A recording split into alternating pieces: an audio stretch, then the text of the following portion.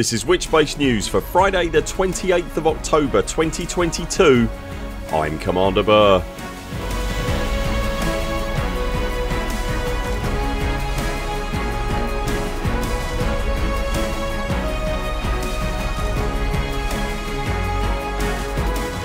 In Elite Dangerous news this week, the Stargoids continue to draw closer as update 14 looms.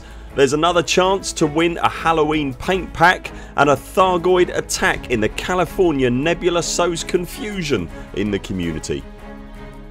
You know how this bit goes. If you enjoy our stuff, smashify the thumbs up, don't forget to subscribe and click that bell to see all our Elite Dangerous content.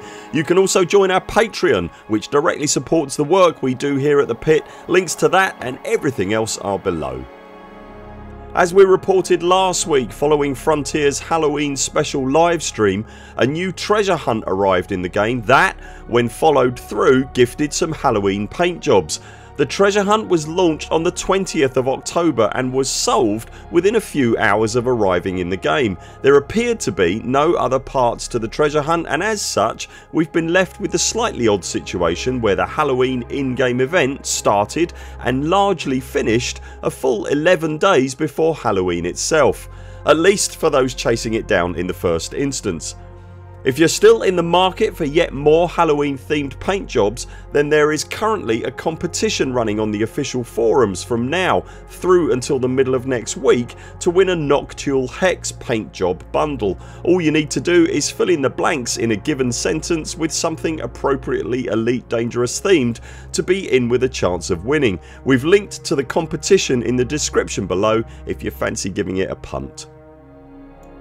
In what is becoming a regular weekly occurrence, another unidentified interstellar anomaly or Stargoid popped up last week since we recorded this show, bringing the total of unidentified, presumably alien swirly things headed towards the bubble to 8.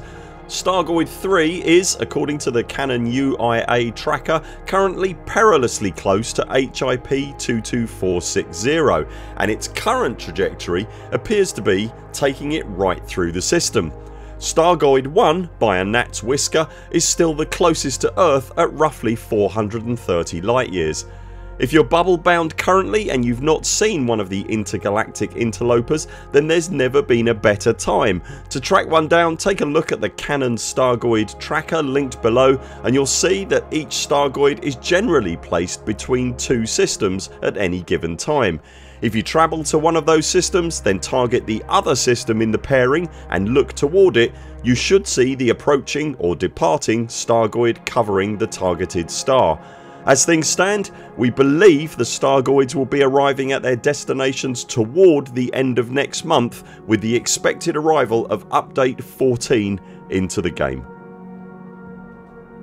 A Galnet news item that appeared on the in-game newsfeed yesterday afternoon sent a ripple of anticipation through the community, reporting as it did multiple attacks from Thargoid forces in the region surrounding the California Nebula, around 1000 light years from Sol.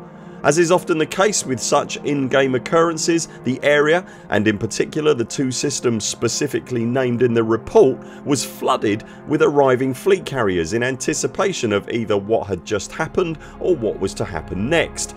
The anticipation and tension was further compounded when coupled with the fact that no apparent community goal had arrived with the weekly server refresh, leading to further speculation that something else would be happening in its stead. In reality, the two systems mentioned in the report, specifically California Sector CQY-C5 and HIP 18077, are in fact showing a minimal Thargoid presence, with just 3 non-human signal sources present in one of the systems when we checked this morning, whilst the other system, HIP 18077, was completely devoid of Thargoid signal sources. HIP did feature a megaship that showed signs of Thargoid assault, that being the regular green gas cloud and caustic burn markings, but otherwise no Thargoid presence whatsoever. The megaship's logs seemed to indicate that it was reporting some sort of pirate activity, making no mention of Thargoid intervention whatsoever. The region is currently reporting no burning stations, and whilst there are reports of heavy concentrations of non-human signal sources in other parts of the nebula, there have been, so far at least, no reports of any Thargoid conflict zones. As things stand, the news item stands out as somewhat of an oddity. It does make mention that meta-alloy supplies may be disrupted as a result. If that is Frontier flagging something to the player base, then we're honestly struggling to understand what weight could be brought to the conversation. But if you have any thoughts on any significance we may have missed, we'd love to hear from you in the comments below this video. All of this has led to a degree of confusion in the community. It appears to be an attack that isn't an attack, or an attack with no consequence maybe, as starports and stations are all still online, undisturbed, and decidedly, most definitely not on fire.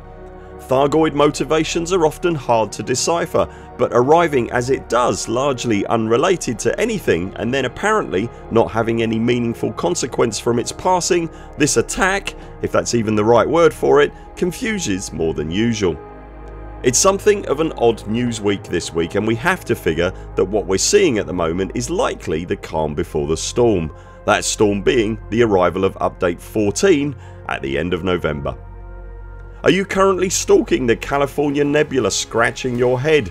Will you be viewing a Stargoid for the first time this week? What do you think will happen to the bubble when they finally arrive? Let us know in the comments below.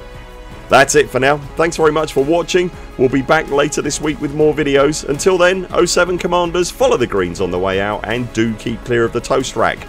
We very much look forward to seeing you next time.